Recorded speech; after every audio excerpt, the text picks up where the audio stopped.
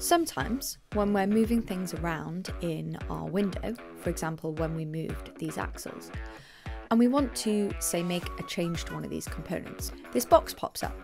Do we want to capture or revert the component's positions? So we've got two options. We can revert the position and the component will go back to where it was before.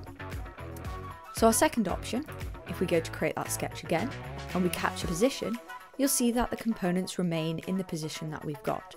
And that adds in a capture position before whatever action we're trying to do in our timeline.